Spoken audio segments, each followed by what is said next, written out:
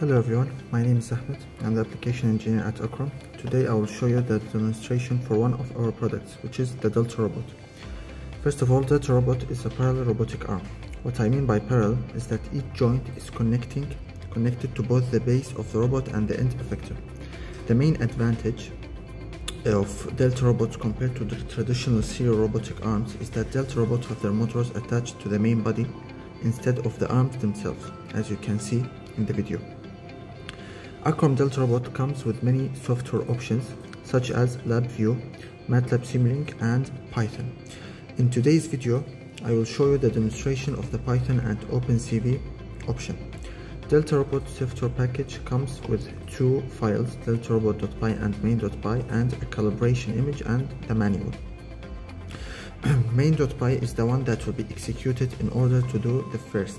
There are three Python packages that need to be installed, as can be seen here, which are Acrome, NumPy and and OpenCV to do the OpenCV to make the detecting the coins.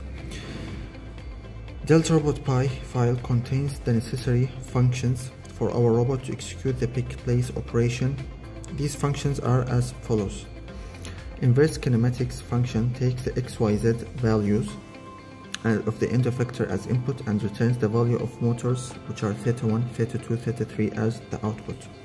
Forward kinematics function does the exact opposite. It takes the values of the angles and returns the XYZ values as its output.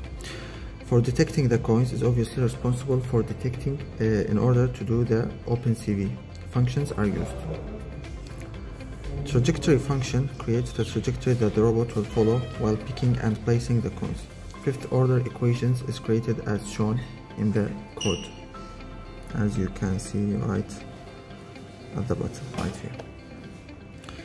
In the main file there are some parameters that can be set manually, which are the initial position of the robot, the robotic arm, the placing position of the coins, and the trajectory time, which sets the speed of the robot. Pick and place operations sequence starts with taking a photo of the coins. Then this photo is calibrated using the calibration image. As you can see here, this is the calibration image before the coins are detected. After detecting the coins, the robot resets itself to the initial position, then goes to grab the first coin. After grabbing the coin, it goes back to the initial position.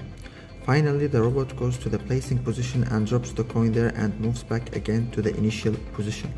Afterwards, the robot repeats the same steps for the other two coins. Let me show you the real demonstration by running the code. As you can see, it's picking the coins, and at the same time in the terminal it's posting the trajectory position of our coin. So this was the demonstration for our Delta robot.